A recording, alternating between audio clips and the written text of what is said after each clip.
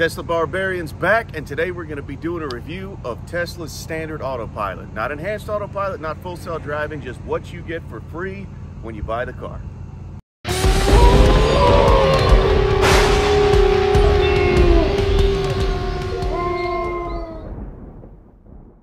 All right, Tesla Barbarian's back. Here we are. We're going to do an autopilot test today. I only have the standard autopilot. I don't have enhanced autopilot. I don't have the full self-driving. So I've got the regular stock standard autopilot, and we're about to do a test on the highway, then we'll do a test on city streets. When you use autopilot to activate it, you use the gear shift stalk and push it down twice.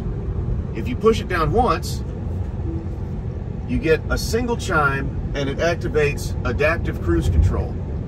When you activate adaptive cruise control, if you look on the screen here, you'll see here's your speed that changes as you change speed, of course, and then there is the speed limit as seen by the front camera that's reading the speed limit signs, and it also has GPS information as well. But right here where it says max, that is the set speed that adaptive cruise control will go to as a max.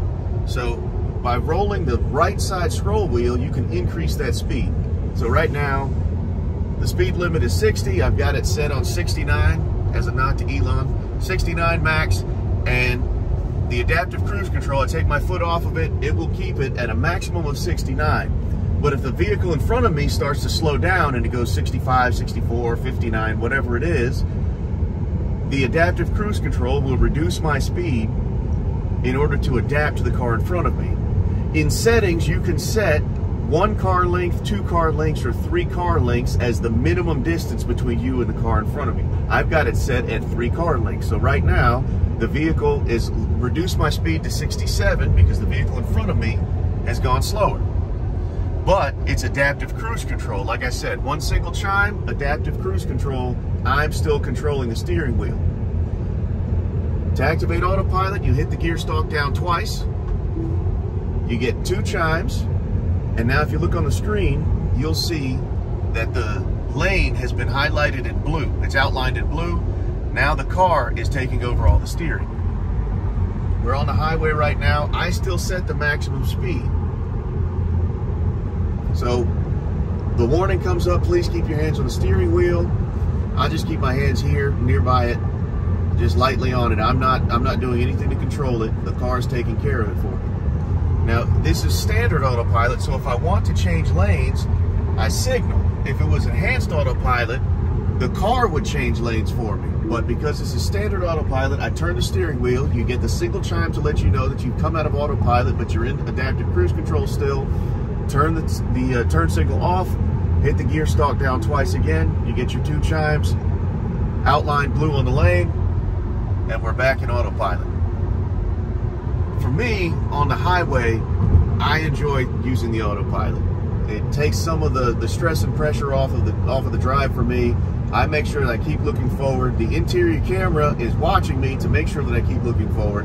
If I start taking my eyes off the road, it will insist on me putting input into the steering wheel much more often than if I wasn't. Also, if you do something real dumb, like grab your phone and hold it up in front of your face. All right, so if you look here, it's saying apply slight turning to the steering wheel. I apply a slight amount of turning pressure, and that warning goes away now. It's wanting to make sure that I'm paying attention. But if you do something stupid like hold your phone straight up in front of your face, it will immediately start flashing, apply turning to the steering wheel. If you do that a couple of times during a trip, it'll cut you off. Like a bartender, you're cut off. You don't get any more autopilot this drive. So again, right now, I've got it set to 69 miles an hour max, and it is actually accelerating because there's more space between me and the vehicle in front of me. It wants me to put input into the steering wheel. I put the input in, the warning goes away. It stays in the lane. As the highway turns and curves, it makes those changes, and you'll actually be able to see the steering wheel turn as it happens. So we just passed by an on-ramp where a lot of cars were merging on. I put my hand on the steering wheel just because I wanted to see how autopilot was going to behave, and handled it perfectly. It allowed cars to merge in reasonably in front of us and behind us. And as one merged in a little close in front of us, it reduced the speed of the vehicle Didn't do anything squirrely, no alerts, no screaming, no crying. It just handled it the way that a normal driver would. So now we're going to talk about using autopilot on a back road. We're on this back road over here. Turn on the autopilot.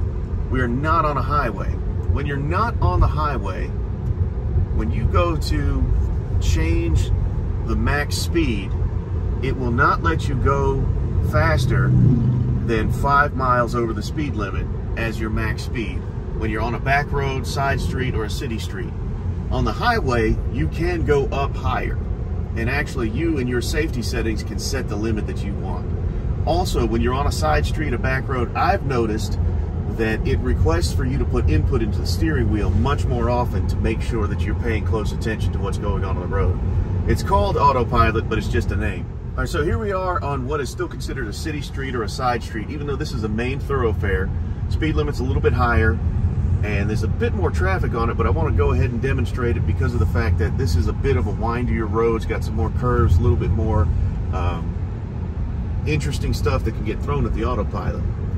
So again, because it's still a city street, it will not allow me to increase the maximum speed above 50 miles an hour, which is 5 miles an hour above the speed limit. Now, autopilot does not react to stop signs or stop lights. The adaptive cruise control will respond to traffic jams. So if you got cars in front of you and there's a traffic jam and the cars stop and then go again and they creep, traffic is creeping, it'll respond to that, so you don't have to do any of that. But you do still have to pay attention, keep your hand on the wheel, because that's adaptive cruise control. It's not going to do the steering for you. We come around this curve here, it splits into 3 lanes. Autopilot, the screen, you can see that on the FSD visualization that it is recognizing the 3 lanes. It requests me to put input in, I put input in, and it's seeing everything that's around us. This is considered an FSD beta visualization. When I turned this on, it was an option for me to turn on the visualization for FSD beta, and when I turned it on, I had to, tap on all these disclaimers agreeing that I understand that I have to pay attention, that this is just a visualization, it's not activating full self-driving, and that these are all driver assist features.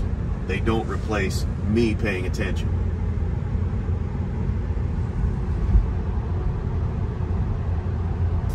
So when it comes to the standard autopilot, I love it when it comes to driving on the highway. It takes the stress out, makes it a really relaxed, enjoyable drive. Side streets, city streets, I try and avoid it because it gets a little panicky, a little squirrely. But for the highway, I think it's fantastic. We'll see you guys in the next battle.